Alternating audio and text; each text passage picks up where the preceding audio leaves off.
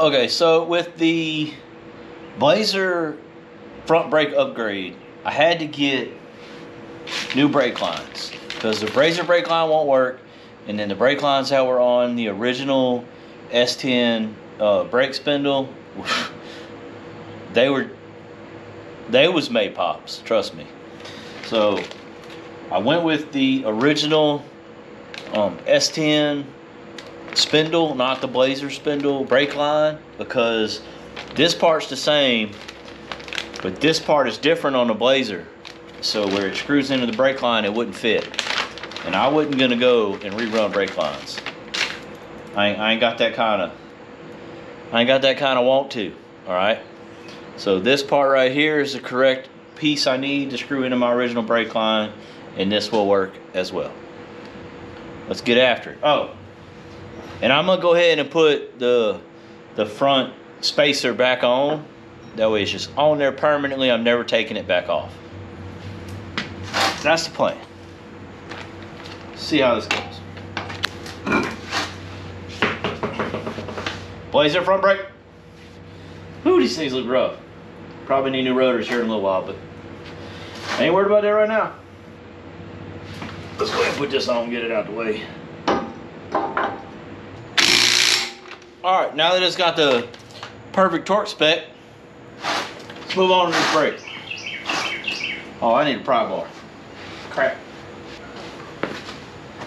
And y'all keep an eye on where this spring goes, because I'm going to lose it.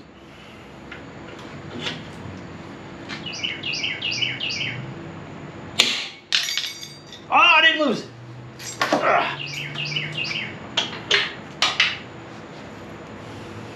Oh, let me show you. So that's the difference. This is bigger than the original. Get that out of here. Okay. Where's that round spot at? Right there.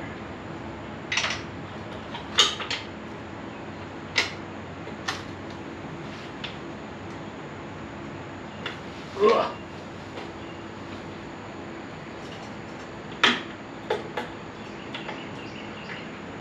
I had it.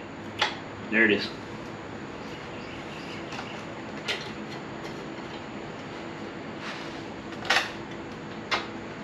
Ugh. Can't get the clip on because it ain't in all the way. Hold up. Hold up. There we go.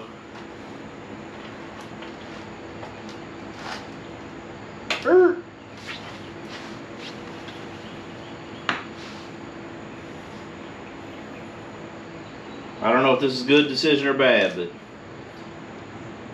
it's been made.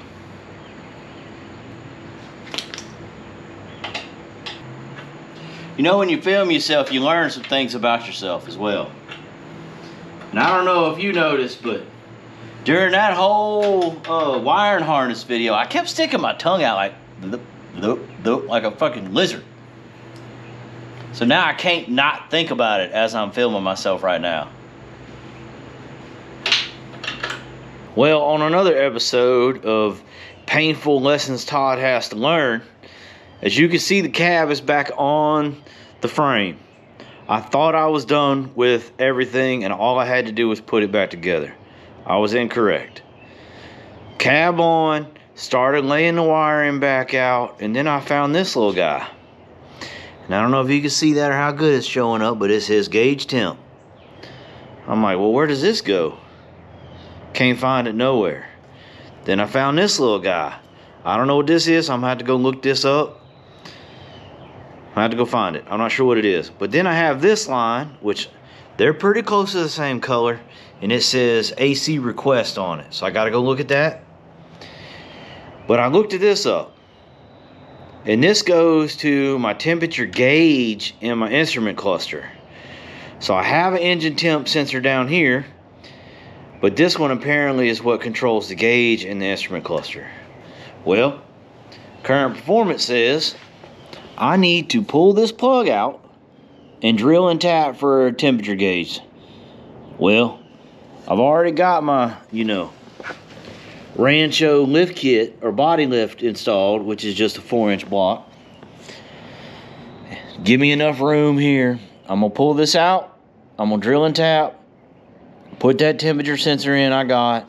I discovered this like 3 days ago from the last video, but it's taken me 3 days to get the sensor, find the tap, and then find the drill bit that goes with it, which is obnoxious because it's a 3/8 MPT, which requires a 37/64 drill bit. All right, it's in there. Drilled and tapped, screwed in and connected.